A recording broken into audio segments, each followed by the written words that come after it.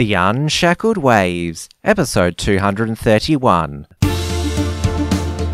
Broadcasting from Melbourne, Australia, this is The Unshackled Waves with Tim Wills, brought to you by theunshackled.net. Hello everyone, great to have your company. Well, it's finally on. The speculation has ended and the Australian federal election will be on Saturday the 18th of May 2019. The Morrison government is still behind in the polls, but with the gap now on average 48-52 two-party preferred to Labor, many commentators are considering it game on.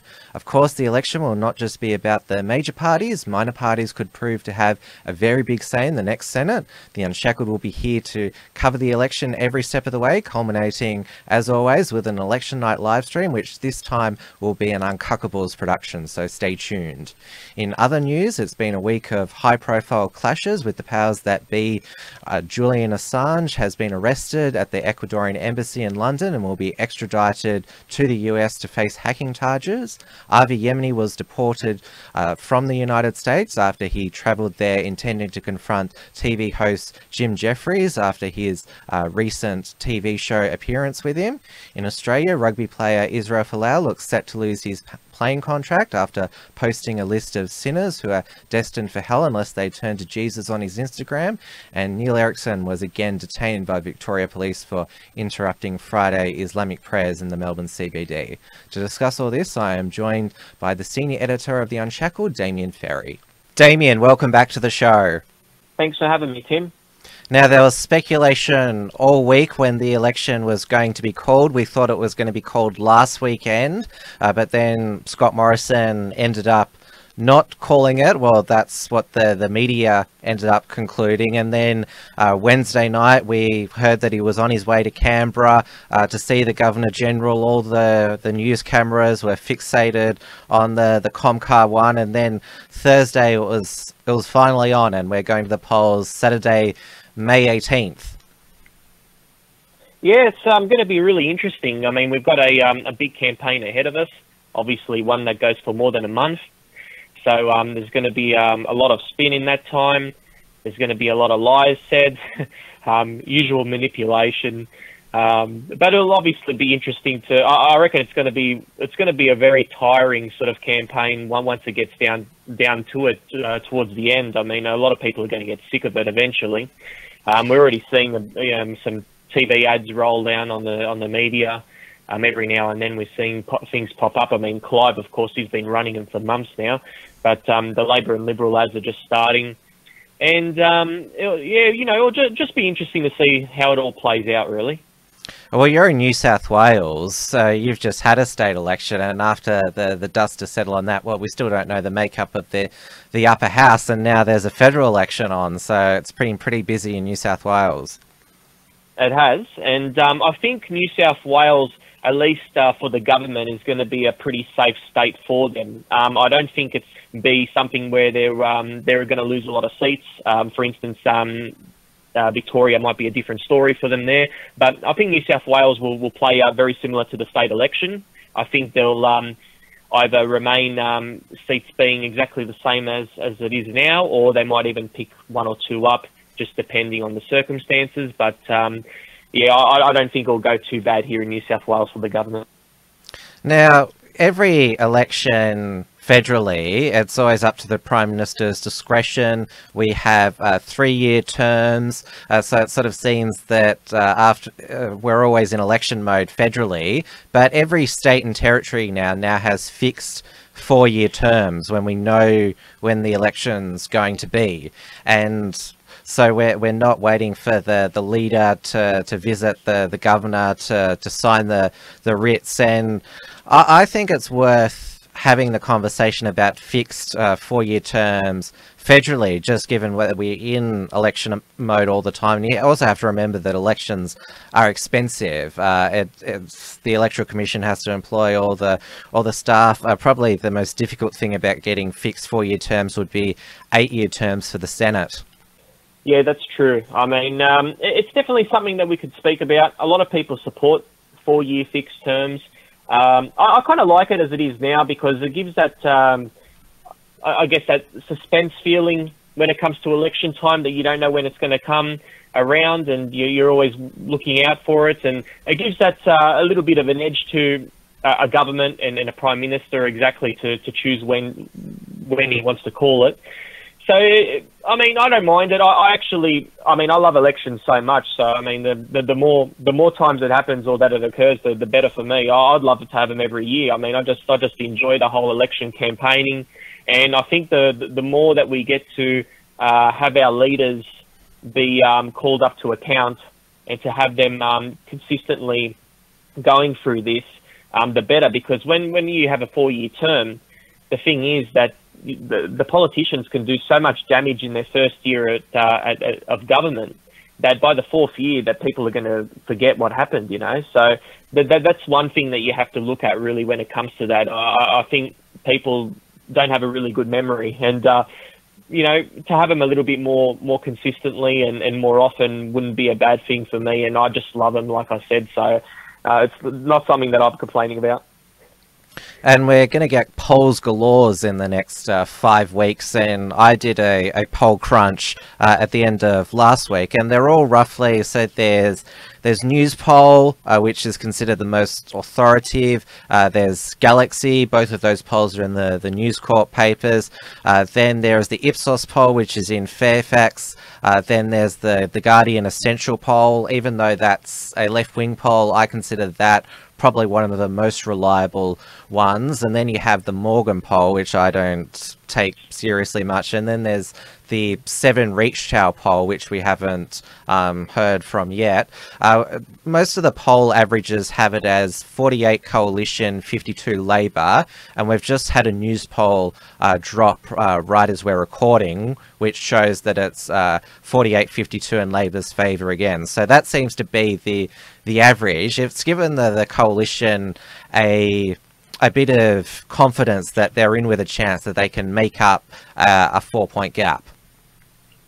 I think anything can happen in this election. I mean, when it comes to polls, I think the polls have got to tighten over time. When it comes closer to election day, I think we're going to get really close to the 50-50. It's going to be very, very tight.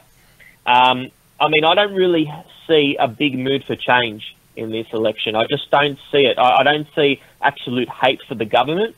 And, of course, Bill Shorten, I mean, he's not a really popular leader, even amongst Labor voters. So that's going to work against him.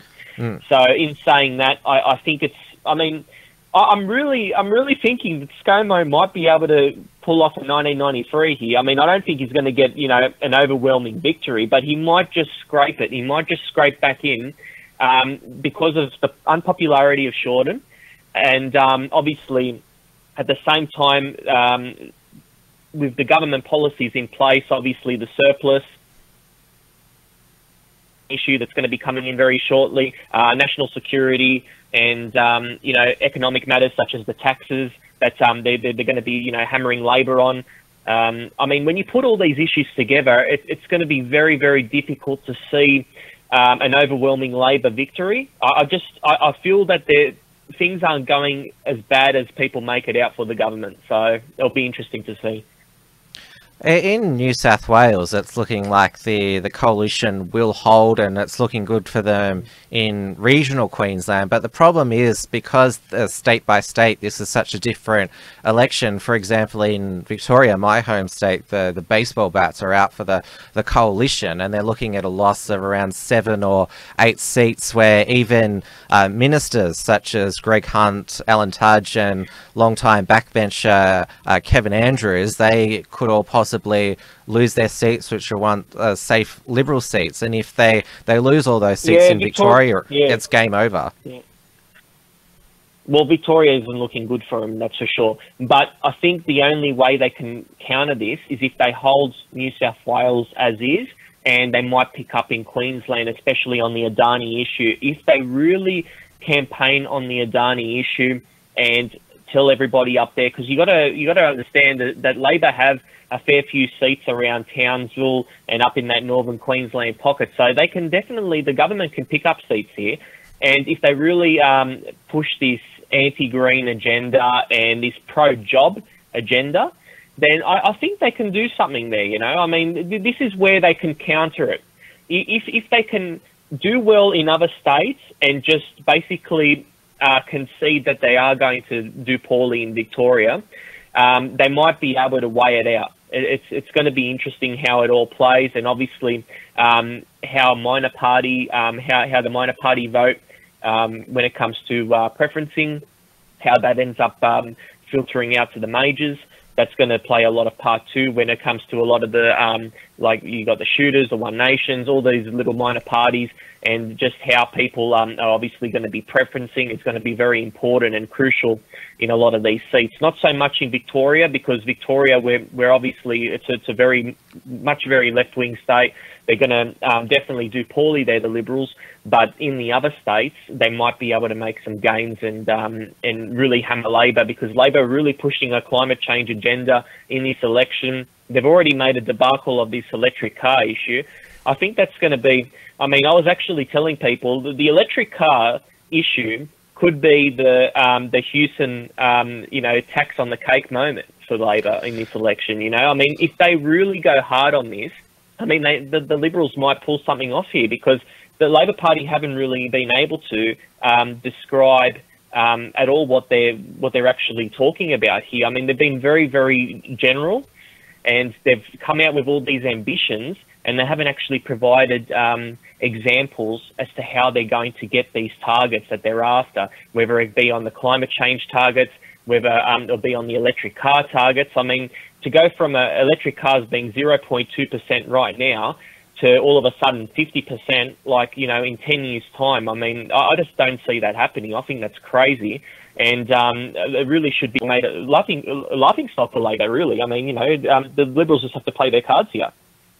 Well, the coalition is certainly hoping that the electric car issue is a birthday cake moment. That's a expression that's ingrained in Australian politics, or have a daily meltdown in the final week, as Michael Daly had with both his Asian comments and his debate performance. And yeah, Michaela Cash, she was probably the strongest, saying that Bill Shorten's going to take away tradies' utes. And the thing is, though, Bill Shorten, he thinks that his trump card is wages, and the fact that real wages are not going up, and fairness is it's a word that in Australia it's like a fair go, so it cuts through. And so Bill Shorten's been running hard on that, and that's why he's spending all these times with families and homes saying, "Oh, how you doing? Have you had any increase in living standards?" That's what he's banking on. That's what Labor's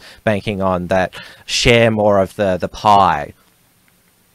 Well, the word fairness, I mean, it's a very generalised term. I mean, fair for whom exactly? I mean, it's always going to be fair for someone, and everyone's going to lose out on the other end. I mean, not everybody can win in politics. I mean, when you're making promises, it always benefits someone, it always affects someone else. So that's why you have to keep it very balanced. And the Labor Party might definitely appeal to some people, a lot of young people that are definitely, you know, into the issues of climate change, environmentalism, and also wages, and that's fair enough. But then you're also going to have a bad effect on small businesses that obviously are going to do it more tougher. And I'm not talking big corporations, I'm talking businesses that are just scraping through now and that are struggling.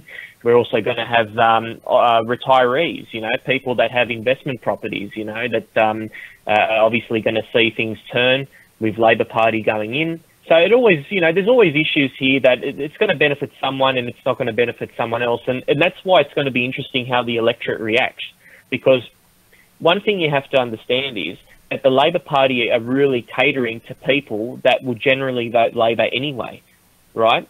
Whereas the people that they have to try and bring across to their cause, they're going to be turning them off, and that's why they might then shift their support to the Liberals, the undecided. I mean, you know, the whole issues on wages and on environmentalism, I mean, people that hold those kind of issues to heart and hold them as an importance would generally be Labor or Green supporters. So if you want to gain votes and you know, capitalise, you have to, you know, branch out and try and attract other people into the fold. And that's something that is going to be very difficult for them to do because of what they're running on here. I disagree with that, because where the election is going to be held, it's the mortgage belt seats, and so I think Shorten's message of fairness is probably going to, it is cutting through more than Scott Morrison's economy and also wanting to keep your energy prices down. That's just been the reality of politics for the past 3 years, and it's not just because the Liberal Party, they've also struggled on the energy issue, because a lot of the blue ribbon seats that have had prime ministers as members, a lot of those electorates have become gentrified and is full of a lot of wealthy people who care about issues such as climate change and other social justice causes. That's why you have people like Josh Frydenberg under challenge from Liberal Independent Oliver Yates and Julian Burnside with the Greens, and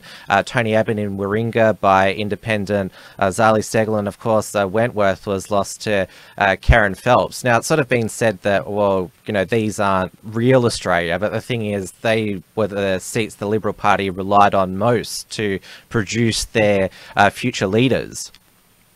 That's true, but at the same time, the party has to be consistent in their message. I mean, we've heard too often that they preach something in the cities and then they preach something else in the country, and the Labor Party is guilty of that as well. I mean, they do. Yeah, but my point is both parties do that. The Liberals have to do that. Labor have to do that. The only party that doesn't really have to do that is the National Party.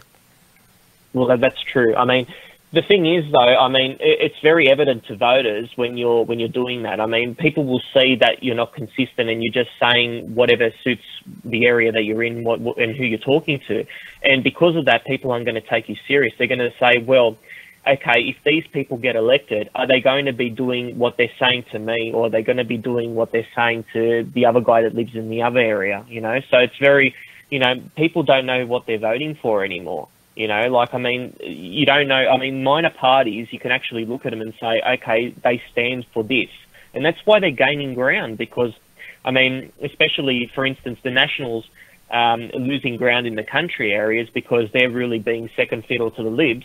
And the Libs, half of their party at least, are becoming more greenish because of the areas that they're in, like you mentioned, and obviously they have to try and sort of reflect their electorate. But in doing so, it's really changing, the party in itself, and then you'll also have the disinfected people that would normally vote Liberal on the other side that then have to turn to minor parties because the Liberals aren't representing anymore. So this is the kind of the issue that you have here. I mean, we start to really not know what people stand for anymore, inconsistencies, and I mean, like Labor Party haven't been clean on Adani. I mean, they're really, I mean, that's why the Liberals can really hammer them. Like we've already mentioned here that the Liberals are going to do poorly in the inner city areas. They're always going to start to have their vote decline and get replaced. But if you continue to try and fight there, then you're also going to lose your seats over in the bush, in the regional areas.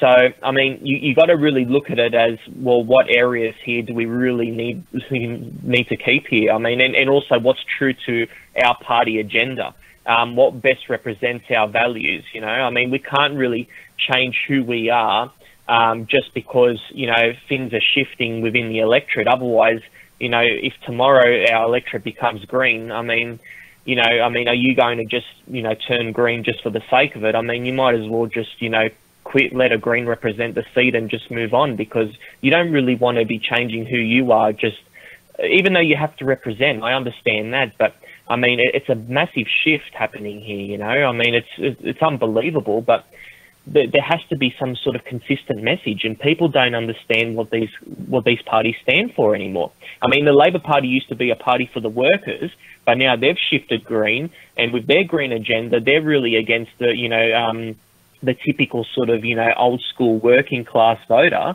And at the same time, the Liberals, that used to stand for, small businesses are doing the same thing. It looks like both parties are moving down that aisle. And electorally, I don't think it's really smart, because you've only got a couple of seats really in the inner city areas that, at least maybe on my angle, what I'm seeing in New South Wales, Victoria, maybe you got more.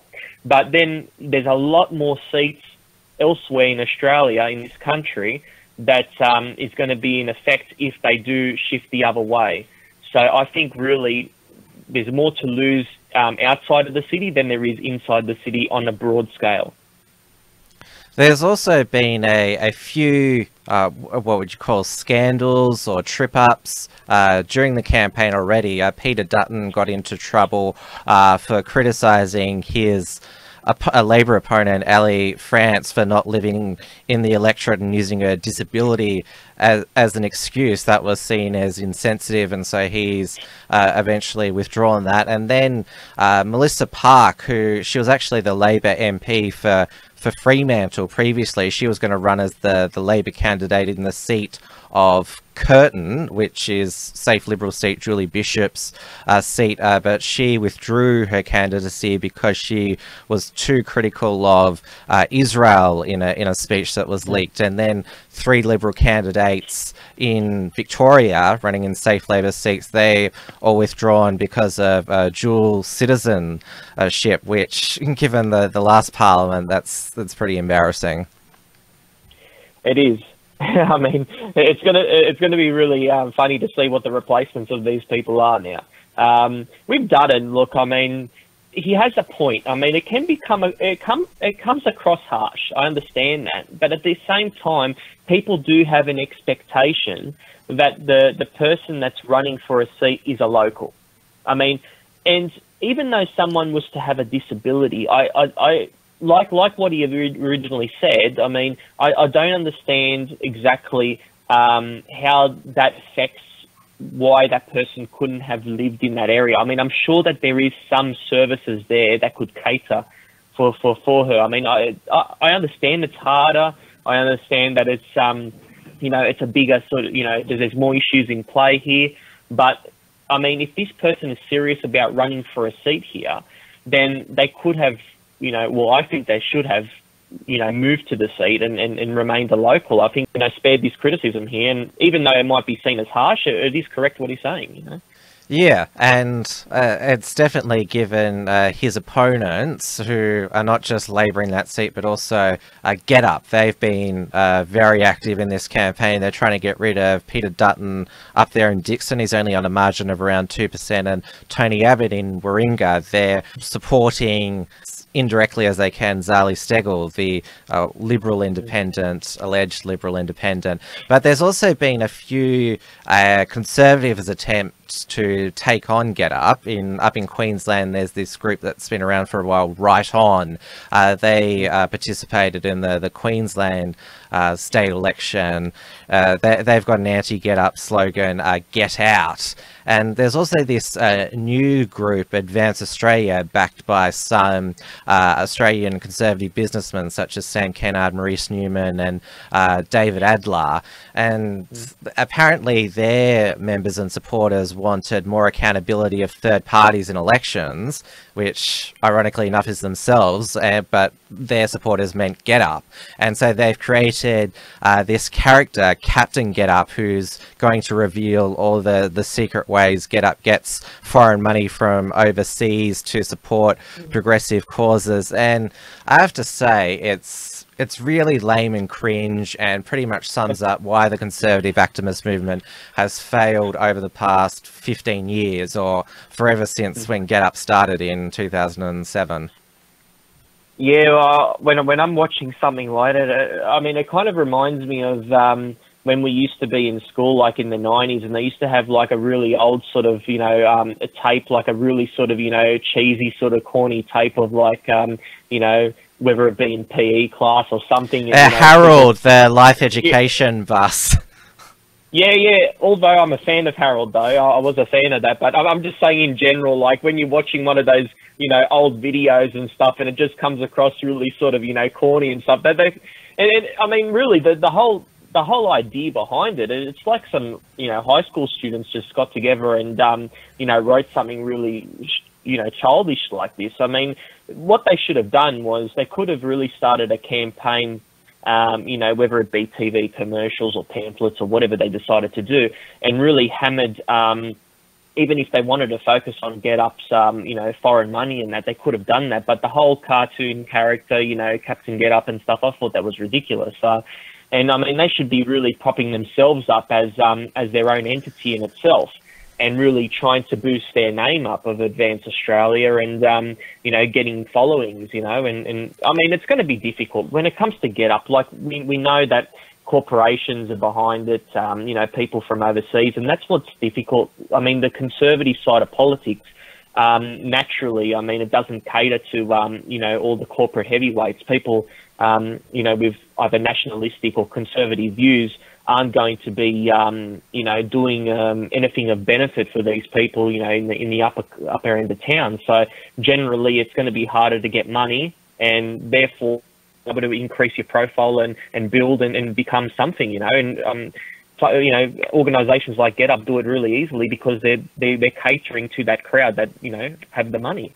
Yeah, I mean, GetUp, we both don't like GetUp, but you have to give them credit. They're good at what they do, not just at getting money, but also getting manpower as well. Or should I say people power? That's how GetUp would like me to call it. But they're out there in Warringah, door knocking every house in the electorate. And this is what annoys me about the Conservatives. They're so butthurt about how good GetUp is. And they basically, if they could, they would ban GetUp rather than actually get good at activism themselves. And this is what's so terrible about what Advance Australia have done. They're defining themselves on their opponent, that we're the anti-GetUp, rather than campaigning on conservative issues, engaging grassroots, really like investing in like a ground game infrastructure. That's what you got to do in campaigns. That's what GetUp and all of the left-wing groups do really well. They've got great infrastructure. Instead, you're carrying on obsessed with your opponents, and basically the reaction from GetUp and like the left on social media has just been, my God, how lame is this? Haha. That's right. They've been laughing at us. I mean, really, it's and I can't blame them. I mean, they have everything going for them. They're pumping it out. They're really, working hard, like you said. I mean, you can't criticize their effort. And I mean, rather than, trying to just, do an anti-GetUp campaign, we should look at what they're doing and try and, mimic their work ethic, they're doing, and say, okay, this is what we need to do. We need to get out there, talk to people, put our platform out there for people to see, try and create something GetUp is good at, regardless of, them having their connections with, Labor and Greens and stuff, is that they've basically built up this positive sort of activist image where they've been able to gain a lot of people's support just based on, what their core beliefs are, because, and I mean, obviously it helps that their beliefs are pushed in the media and stuff. I mean, of course, that helps them, whereas ours are always, tarnished and criticised. But despite that, I mean, what we should be focusing on is, okay, Advance Australia want to, make sure that Australia Day doesn't change, so they could go ahead with a patriotic message. They could push, simple, freedom of speech, the whole, anti sort of nanny state kind of position, the problems with our immigration system. I mean, there's so many, crime, there's so many things that they can, speak about. And, get out and start to build this kind of... So that way, when people hear Advance Australia, they know who they are. Everybody knows who GetUp is. They've been able to, build their name up, and it's taken over 10 years, like you've said. And Advance Australia, it's going to take, over a decade for them to do the same, if they do it right. They have to do it right. They have to learn by example. They have to see what it's worked in the past and what hasn't.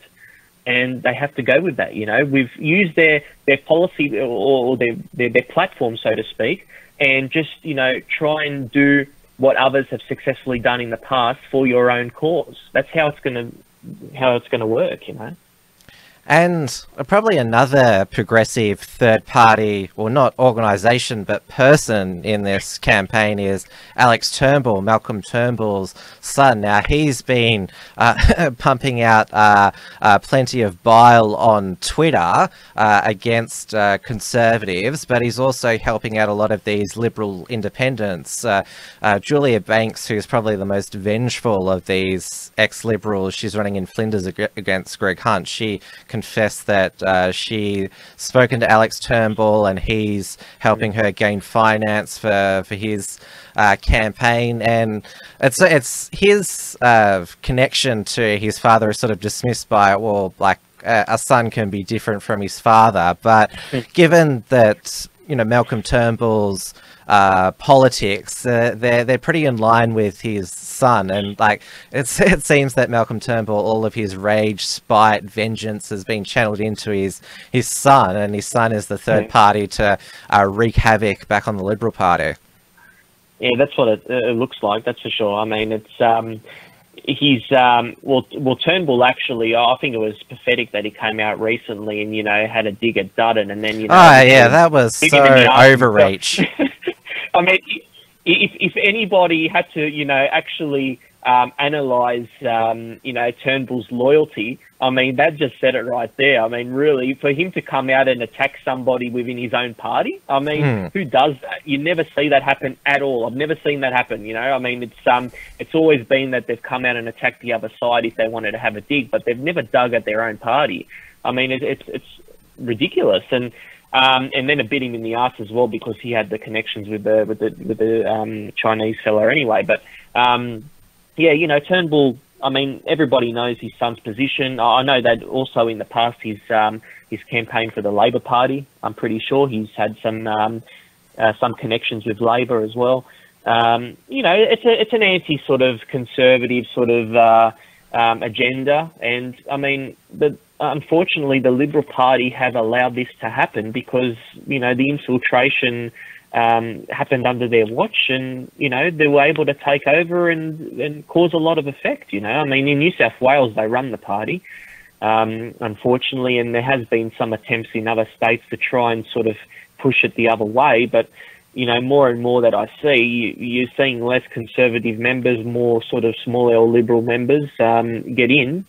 So it's a, you know, you got to give it to them. You know, they've played their cards right, and they've actually achieved what they've set out to. I mean, it's not going to be something that we're enjoying seeing, but I mean, they've done something that isn't illegal, but was very smart, you know, and this should send warning signals out there that maybe the Liberal Party isn't the party that stands for your values, you know. I mean, if they're doing this sort of activity and they're shifting, then you have to shift your vote too. I mean, it's simple as that, you know. Let's move on to the high-profile clashes that various people have had with the powers that be, and probably the biggest development over the past few days, well, sort of at least in the right-wing nationalist patriot scene, is Avi Yemini being detained and deported from the United States. Now, the background to this is he agreed to be interviewed by Jim Jefferies, who I'd never heard of until this whole episode. The Jim Jefferies show is on Comedy Central in the United States. Apparently he used to be Australian, but now he's an American. He is an alleged comedian, and so he interviewed Avi. Apparently Avi wasn't his first choice for an Australian patriot. He first wanted Blair Cottrell and Neil Erikson, but Avi was the one that agreed to it about nationalism.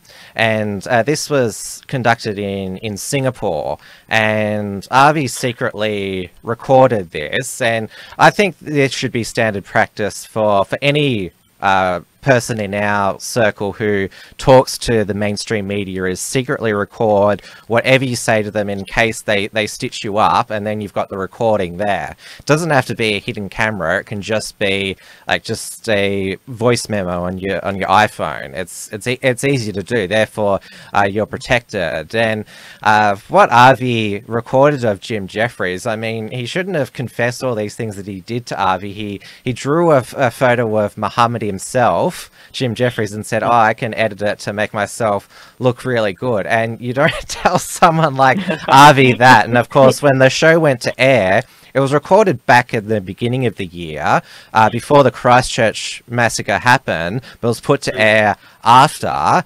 And Avi tries to like distance himself as much as he can from sort of the National Socialists. Like, he always wears the Jewish yarmulke in the interviews, and they put him in the segment. They played a clip of Sherman Burgess, who is a confessed National Socialist, and of course that got Avi riled up, and so he released this tape, and he's been running with this ever since, Avi. Well, you know, I mean, you make a good point there. I think it was really smart that he set that video recording up, and it basically confirmed what we already knew, which was that this is the sort of activities that that whenever you're involved in an interview, I mean, they're always going to cut and paste things, make it look like you've said something you haven't. It's very smart because they're all pushing certain agendas here. I mean, you know, if Jim Jefferies had previously asked Blair and Neil to come on, I think they were smart not going on there and refusing, because they knew what was going to happen, what was ahead here. But you got to give it to Avi, because at least he spun it his way, and he accepted it. But also, in saying that, he sort of had at the back of his mind that this sort of thing would happen, so he set him up and made him look a fool, which you got to give it to him for that. But every time you're going for an interview, this is what's going to take place. It's to be expected. I mean, this is the sort of circumstances we're living in, unfortunately. Yeah, so following this, Avi has got his following. He originally was quite active in the Melbourne Patriot scene, but he's spent a lot of time in the UK now, helping Tommy Robinson get his TR.news venture up, and helping Tommy beat the social media censors. So this what he's done with his following, both local and international, is get them to go on Jim Jefferies' pages and say, you're a fraud and that. And Comedy Central have been deleting all the comments, and because Avi, loves this, confrontation thing. This is what's got him in trouble with Facebook, because he's gone and confronted people who've sent him nasty things and that, and that always gets you in trouble in social media. So he planned to go to the United States to confront Jim Jefferies at Comedy Central. When he arrived at LA airport, he was with Sydney Watson, who he's teamed up with a few things when he's been based here in Melbourne, and they were detained first at customs, and then Avi was interrogated by the FBI, who said, we've got these complaints from Comedy Central that you're planning to do some sort of terror operation on him. And of course, Avi was able to explain, he was just gonna have his mic and camera there, and they're like, oh yeah. So the FBI were going to give him the all clear, but Customs and Border Patrol, they found that on his he applied to be on a visa waiver program, which allows Australians to get into the United States quite easily. But because he'd been denied a visa or entry 15 years prior and didn't declare that, then his visa application was null and void, which by the letter of the law, Avi should have been deported. And Avi said that he's going to apply for the proper visa, and if that's denied, then he's going to be saying that there's trickery going on. Yeah, that's going to be very interesting to take note there as well, and also for future, if anybody was to want to achieve the sort of same thing as he was doing there, just so people understand what the law is and what you can and can't do, you know, get a bit of an idea, because you don't want to be in a situation like that where you're going over there with good intentions and then all of a sudden you're going to be, you know, having... So it's best to do your research and make sure what everything is, you know, like, and what you're going to get yourself into. And I noticed that a lot of the left Antifa types are bragging on social media, saying, "Ha, Avi, you're in favour of strong borders, yet you were denied entry because a country has strong borders."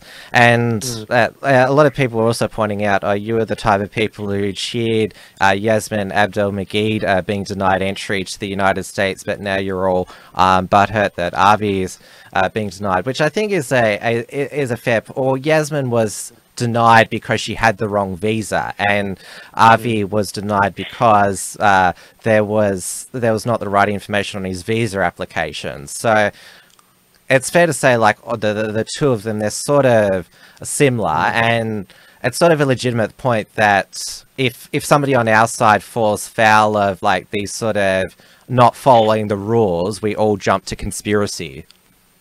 Yeah. I mean, you're right there. People have to look at things fairly here. I mean, you can't just automatically jump to someone's side, even when they're in the wrong. You know, you got to call it out for what it is. And this is politics, unfortunately. You see it all the time. You know, someone from a particular side, and there's someone that is alleged to do something wrong, and in their eyes, you know, this person can't do anything wrong, you know, and it's a shame. You know, you have to really look at it for what it is, regardless of what side you choose. Both very similar circumstances, and yeah, you know, I mean, you can't have bias when it comes to these things. Yeah, well, we'll see when Avi reapplies for his visa to the United States, what happens there, and then we'll probably get a more accurate reading on what's going on. But in the US, people have to understand, like, you know, Donald Trump, he doesn't get to, like, you know, sign a bit of paper, like stamp say approved, denied. Like, that's not how it works in the US.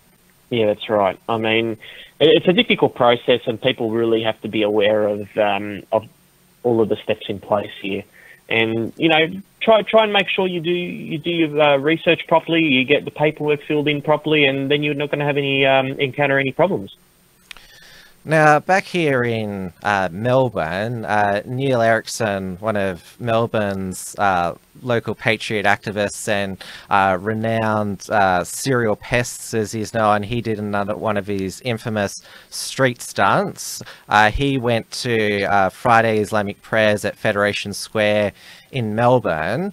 He told us that he was... what he told us is that he was planning to ask the people there questions. He didn't tell us exactly what he was going to do, but just suggested we go there, so we did.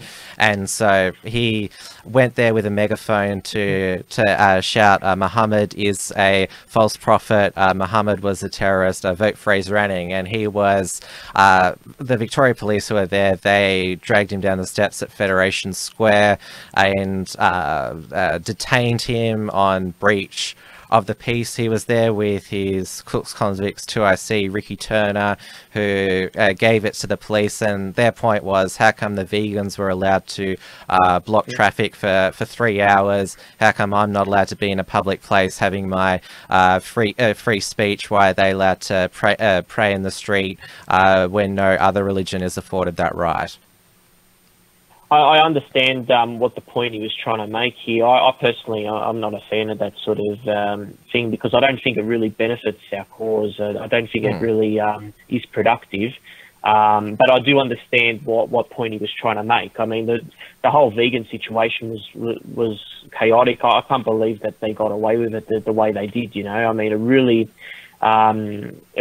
was sad, and just to, you know, to see how such a group like vegans, for instance, are treated a lot nicer than people that, you know, supporters of free speech, or, you know, that are patriotic, or whatever other cause that's on the right. It's such a big difference here. I mean, what they did for hours, shutting down the traffic there, and you just wouldn't believe it. I mean, and so many people were angry about that as well. You know, I mean, it's something that's been in the news for many days, and obviously even worse when they go out on the farms, you know, and they trespass and go out on there and cause havoc.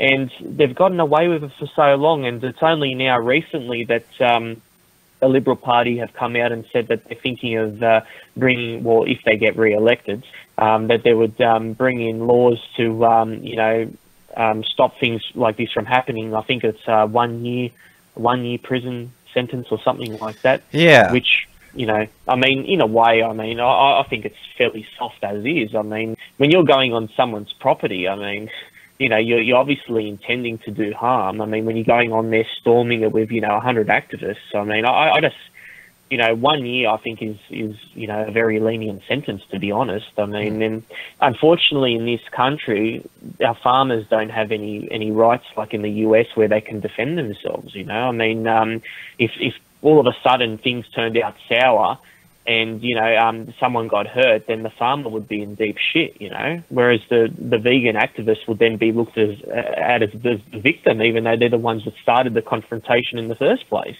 Because that's what they're there for. They're obviously there to get a reaction and to, you know, cause harm.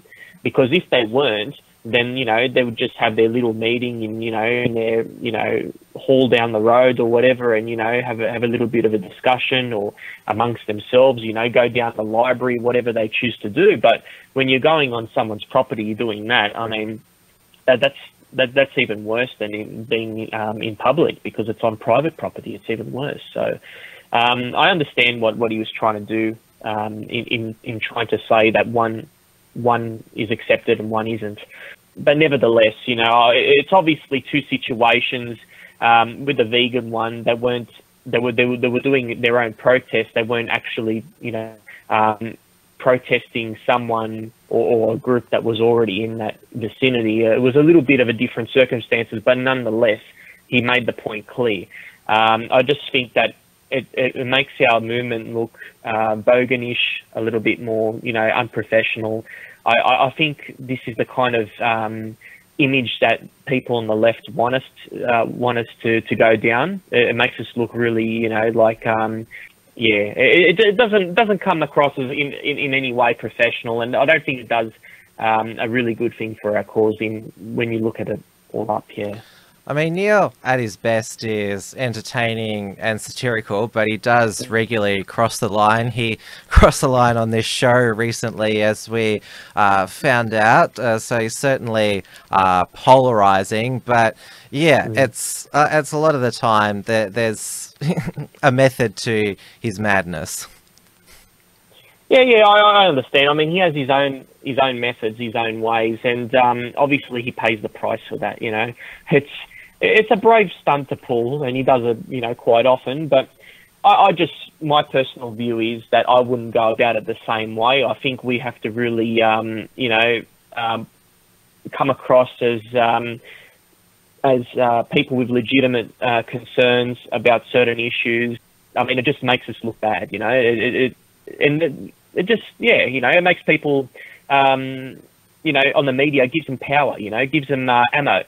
Because then they will put up, you know, right-wing extremists, you know, comes and, you know, attacks, you know, the innocent people praying in the street, you know. I mean, this is the kind of image that, you know, they would love, because it victimizes the minority groups more and makes people like him out to be, you know, crooks and to be animals, savage, you know. Like, and if you really want to make an effect and a positive impact on society, it's obviously not the right way to go about it. But like you said, he obviously has his own ways, you know, the entertainment value, sure. I mean, but in general, I think we need to be really, yeah, just really careful in how we present ourselves, I think. Well, probably the biggest international story of the week was Julian Assange arrested at the Ecuadorian embassy, where in London in the United Kingdom, where he'd been seeking asylum for the past 7 years, and everyone thought that this was coming because there'd been a change in the Ecuadorian leadership. The new president, Lenin Moreno wasn't a fan of Assange, and so this happened last Thursday evening. Assange, he gave it his best shot to resist. There was that footage of him coming out of the embassy, and then we found out very quickly that the UK authorities would be handing him over to the US authorities charged with computer hacking, which only carries a sentence of 5 years. There's a lot of rumours circulating that there could be more serious charges such as espionage, which could potentially see him get the death penalty. And now there was a few sort of things that raised people's suspicions about this, that there was a $4.2 billion International Monetary Fund loan given to Ecuador in the immediately after his arrest, and the former president who granted him asylum, Rafael Correa, his Facebook page was deleted.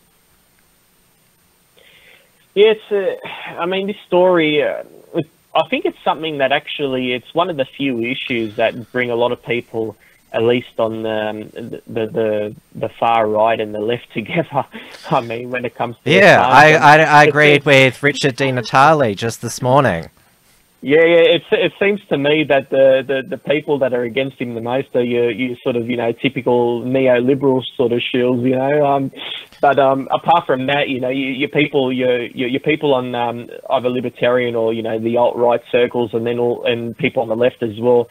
This is one issue they can agree with, and then you've got your typical sort of centrist or liberal types that are the ones that are really against him. But this is what I mean these days. A lot of the time, it's establishment versus anti-establishment. It's not really a left or right issue a lot of the time, and this is one issue in particular that is a perfect that you can tell is like that. I mean, he's been somebody that people have followed for a long time now. It looks like he's aged about 50 years or whatever, just, with the beard that he's come out with, his white beard lately. A lot of people have made comments on that he looks really stressed, and that, he's been there, for a long time now, in the Ecuadorian embassy. I mean, it's not easy to, be in hiding, so to speak, for that long. And, I mean, he's trying to, well, in his mind, he's trying to do the right thing and come out and reveal all this hidden information that he believes people should be aware of, and at the same time there's people trying to shut him down. I mean, we've seen this even within social media circles recently. It's very common, and it's very sad to see this, that we're not getting people to be able to feel like they can say things without a massive repercussion on what they say, at least, getting shut down, or even in his case, charged, for instance. Yeah, even though he's been pretty much restricted to that embassy for 7 years, WikiLeaks has still been very active, especially most infamously during the 2016 presidential elections, where it revealed the Democratic National Committee emails, which showed that Hillary Clinton's operatives rigged the primary against Bernie Sanders, and then there were the John Podesta, campaign chief's emails that were released and showed the Clinton Foundation all of their dodgy dealings. And candidate Trump at the time, he said, I love WikiLeaks, I look forward to the leaks, and there's a lot of suspicion that one of his chief operatives, Trump, Roger Stone, was in communication with Julian Assange. That's been denied by both parties, but now it's because Trump has appointed all these establishment deep state people in his presidency. Because they're all hardcore neocons, they've been determined to get Assange. There's been this secret grand jury going on to indict him, and have thrown Chelsea Manning back in jail for refusing to testify against Assange. Secretary of State Mike Pompeo has been leading this charge to extradite Assange, and now Trump's saying, I don't really know much about Assange, basically cucking out. And I think this is the biggest challenge of Trump's presidency. is he going to protect somebody who basically exposed the evils of the deep state, the political establishment, all that he campaigned against, or is he going to cuck and just let the deep state have him as, you know, to do what they please to make an example of? If Trump allows that, then in my opinion, there's no point of the Trump presidency. It's all for nothing. Yeah, I mean, it seems like the old saying that when things are too good to be true sometimes. I mean, every time we, well, it's been like this for a while now, that, oh yeah, this person is our guy now, he's our guy. And then, you know, slowly, oh yeah, that didn't work out, you know, and then the next person comes up, oh yeah, it looks like this person is the one now, you know, everyone's looking for some sort of savior, a politician, you know, to try get rid of this deep state influence. But I think it's something that's always going to be there. I don't think it's possible, you know. I mean, I think the best thing that Trump's ever done was that he was able to build up this movement, even though he wasn't exactly, you know, a perfect candidate because of these flaws. But nevertheless, people were able to rise up in support of his presidency because of a lot of the issues he was speaking about.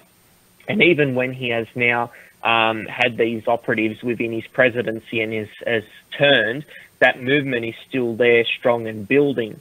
So he has really, even though he has, even if you were to say he was a sellout, it wouldn't really matter in the grand scheme of things, because it has done a lot of difference within the populace, and then the impact it's had on society. I think that's a greater objective that's been achieved here. But it is a shame, of course, you know, and I think it was terrible when he came out and he's like, oh, no, I don't know nothing. I don't know who he is.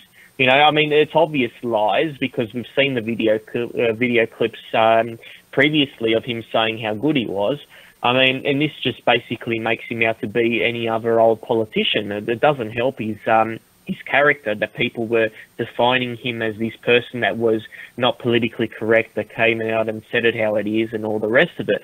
And the only good thing, like I've said, is that it's actually made other people in society like that. So even though when he has turned now, people have still stayed true to their principles that they were given years ago. Within the last couple of years, this whole sort of building of the alt-right movement and all of that, I mean, this has been massive.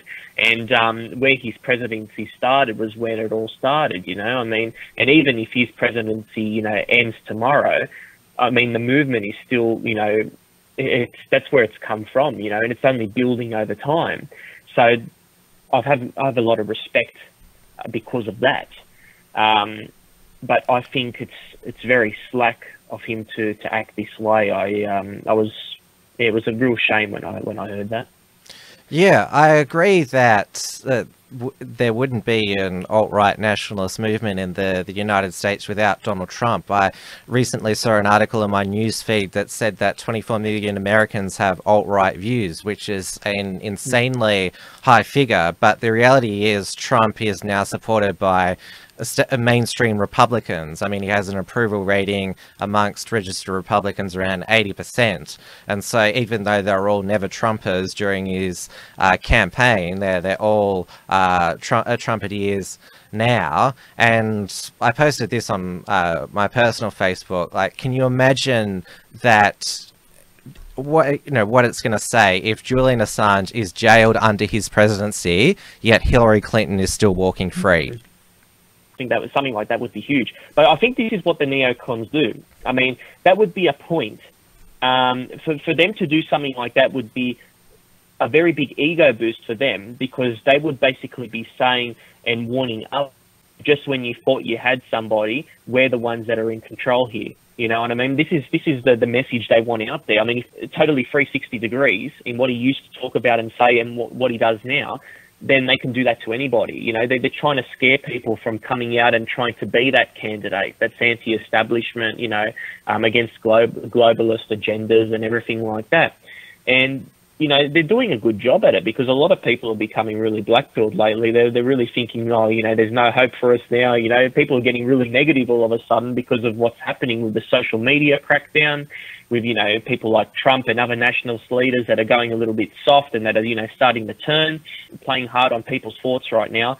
And, you know, people just have to stay strong. And, you know, when you believe in something, just continue to stand up for those beliefs. You know, I mean, don't have money or anything buy you out and change your views, because at the end of the day, you're never going to be remembered as someone of to have any respect when you act like that in that behalf. I mean, but this is the message here. You know, if they were to turn someone like Trump, that would be a massive dent in the movement. You know, I mean, it would really put people back, and basically, in a way, say, look, you know, you guys, you thought you had influence, you've got nothing.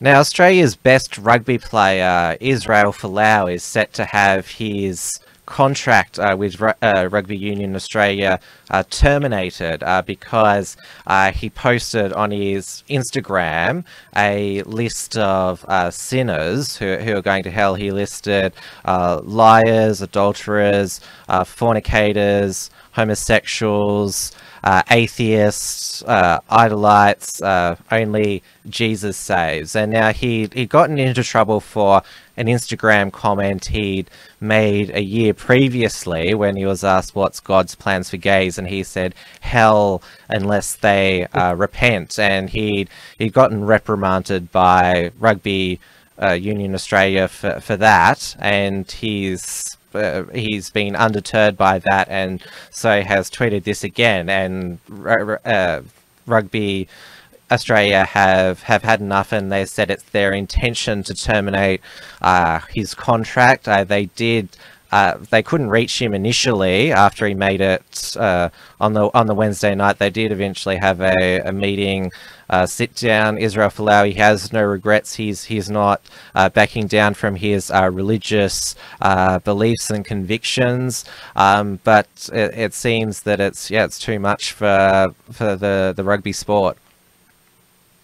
Yeah, I mean, it's a very sad moment here when you basically can't express any political opinions or any social opinions for that matter without, you know, facing some sort of, you know, dismissal here in employment. I mean, it's with any other job here, you'd expect this to be an unfair dismissal case. Surely, it's quite strange, I think, that especially him doing it in his own, you know, just on social media, on his own personal page. It wasn't that he went out publicly, you know, out on the street and, you know, did a Neil Erickson, so to speak, or anything like that. I just can't believe how, you know, Rugby Australia came to the conclusion that somehow breached his contract, you know. Well, that's what the debate has been. Can he sue for religious discrimination or breach of contract, or has Rugby Australia, have they written the contract in a way that if you bring the game into disrepute by whatever means, then we have the right to terminate your contract? There's a lot of legal experts at the moment. We probably won't know for a while now. There's actually a conspiracy that Israel Folau did this on purpose because he wanted to sign up to play rugby union over in France and had a contract lined up over there, and therefore he could get out of his contract by being a religious martyr. Well, that could be the case, but I mean, with bad publicity now, if that were to happen, I mean, the club over in France could always reject him now as well, you know. I mean, or it could cause a storm up there. Because, I mean, Europe at the moment isn't really, you know, a conservative's paradise that would, you know, like, I mean, that would be, you know, just as politically correct and everything as they are here. So, I mean, that's something that's interesting, and it'll be fair to tell what happens down the road. But I just think it's when people say that it brings the game in disrepute, that it somehow tarnishes the image of the game, or it's somehow, you know, that people, when they hear him make a remark like that, they picture him as, you know, the cornerstone or representative of, you know, that his views his views don't represent the game, because the game is just a sport. A sport shouldn't be political. It's got nothing to do, with anything other than sport. So when people hear him say a comment like that, I just don't know, or I don't understand why it's connected to the sport, and that, people make the case of, because of his comment now, people are going to think that these are the views of Rugby Australia. I mean, how is that the case? I mean, it was a personal view on his own social media page. I mean, it's got nothing to do with the game. He didn't say it in an interview on the field, you know what I mean? Like, he said it on the internet on his own page. Like, I just don't understand how it is that that case can be made. Well, a lot of people believe that the sponsors, they would have strong-armed Rugby Australia, and of course the chief sponsor is Qantas. The national team is called the Qantas Wallabies, and of course we know how active Qantas CEO Alan Joyce was during the same-sex marriage postal survey campaign, and we know that he has been big on virtue signaling on that and other social justice issues, and so a lot of people are saying this has Alan Joyce's hands all over it. That's true, and this is why I don't like money in all these sort of this money in sport, because it just ruins everything. I mean, when corporations get involved in sport, to the extent that they are anyway, it really brings upon these kind of damaging conflicts here, and I really hate to see it. I mean, I really like to think that sport is sport, that people can sit down and watch a match and not really have these sort of things in the background play out, and it's really sad that this happens, but this happens because you have sponsors that are throwing lots and lots of money, and they're basically, that means they're controlling the show. I mean, they're saying, I don't like what that guy said, so you better fire him, otherwise we're not going to be giving you any money anymore. I mean, this is how when you're owned in the way that you are, I mean, you're very, you got your hands tied up behind your back here. And that's the sort of thing that I really hate seeing in sport. I mean, you've seen so much corruption, so much, and it's, because there's so much money in it, like it's not, just a simple sort of game of sport, it's just a money-making scheme. And I mean, I really hate seeing it. And this is the kind of stuff that happens when money's into it. Yeah. Well, sports bodies, just on their own, especially the AFL, they embrace every single social justice cause you can possibly think of. I mean, the AFL's got the multicultural round, the Indigenous round. They've got their own pride match. There's the women's round. They had a green round for a while, and then they're thinking of having a diversity ground. And Melbourne Football Club recently had a banner stating their opposition to online trolls, and sport has become way too politicized, or politicized to the left, I should say. Definitely, yeah. I mean, and like I said, I don't even think it should be politicized to the right. I mean, I don't expect teams to come out and say, we support anti-immigration views and this and that. I mean, I don't expect them to do that. You know what I mean? Like, I don't expect them. I expect them to not really have any political opinions and just to be simply about sport. That's what I want. I don't want them to, push any sort of side. And the funny thing about Folau is that really what he stated is just typical Christian, core belief. I mean, it might sound extreme, but that is Christian belief. It's also the belief of most faiths, more or less. I mean, they're all, religions have strict opinions on these topics. I mean, and most of them would follow that kind of code. I mean, you don't have to like it, but at the same time, I mean, it represents over 50% of the population. So, I mean, there's a huge following. It's more than, the people on the list, which, are only a minute percentage of the population, but then again, they're always trying to, cater to, your transgenders and, all this, which are only a minute population, yet, you don't see them doing anything for the Christian population, which is over 50% of, like, that's why it is funny, like you mentioned, that it is skewed to the left, but ideally we just want sport to be sport, and we don't really want it to be, politicized at all, because this is the kind of stuff that happens. It's just ridiculous.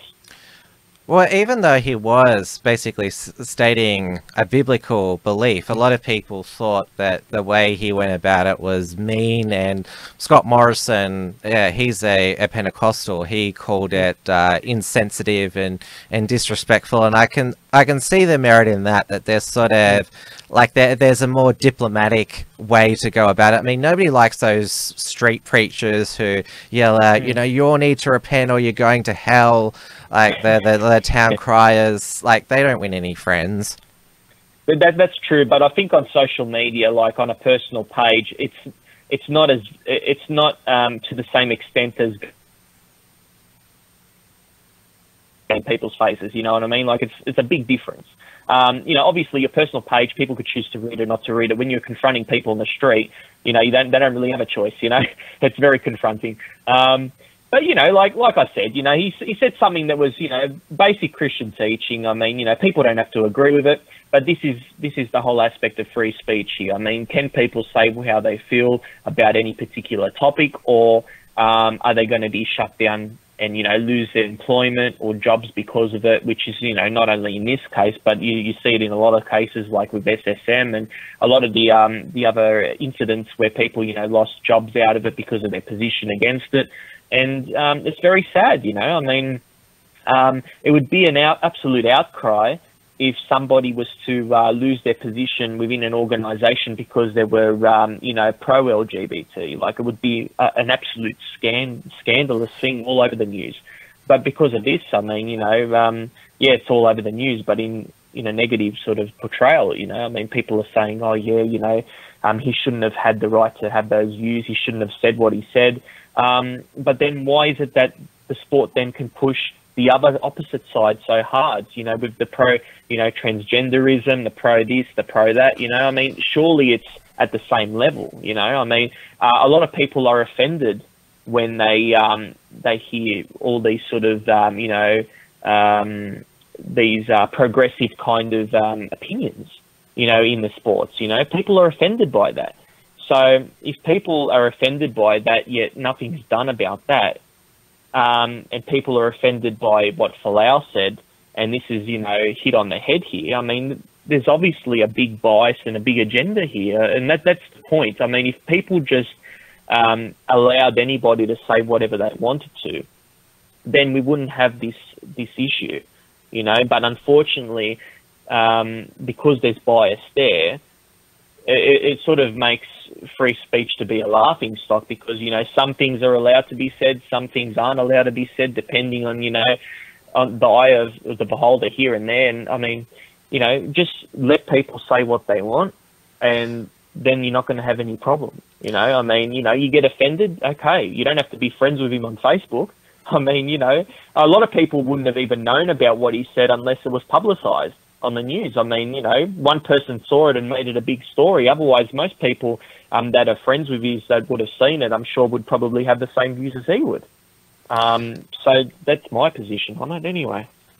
Well, we'll see what the end result of this dispute is. It'll certainly have a big impact on the relationship between employment and free speech. We've covered a lot tonight. It was a long show, Damien, but we didn't catch up last week, so I think we're up to speed, and we certainly do aim to chat every week now and go to air on a Monday night, so we can give our viewers a good wrap over what's happening in Australia and other parts of the world.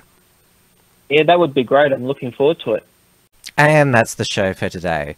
As you're all aware, we're living in an age of social media censorship. Most recently, Australian Meditations, Reclaim Australia, and Canadian media personality Faith Goldie were banned from Facebook, while YouTuber Hunter Avalon had his account terminated for hate speech, but it was later restored after what YouTube called an error.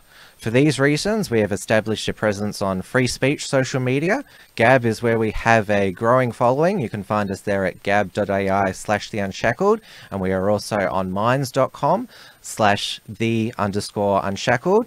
There's also been a major conservative migration to MeWe, so we have a page over there which is growing. It is mewe.com/p/theunshackled. And also with Tommy Robinson nearly gaining 30,000 subscribers to his Telegram channel. It has seen many people start their own channel and group chats over on the encrypted messaging app. The Unshackled has our own channel over there. It's been there for quite a while, and we can be found at t.me/theunshackled. As the Unshackled continues to grow, it makes us a bigger target from our enemies. So it's important, if you like our work and would like to keep us active and online, you support our work financially. You can pledge over at patreon.com/theunshackled or directly via paypal.me/theunshackled. We also have a premium membership option on our website, theunshackled.net/support options/premium membership, in case those two previous crowdfunding sources decide they don't like us anymore. As it is a Monday night, stay tuned. XYZ Live is happening on the Maddie Rose Live channel at 9:15 p.m. Australian Eastern Standard Time. Until then, thanks once again for your company, and we'll see you next show. Thanks for tuning in to the Unshackled Waves. Please visit theunshackledwaves.net for all the ways to subscribe and follow the show. Don't forget to pick up your free ebook at theunshackledbattlefield.net. And keep checking out theunshackled.net for all the latest news and commentary.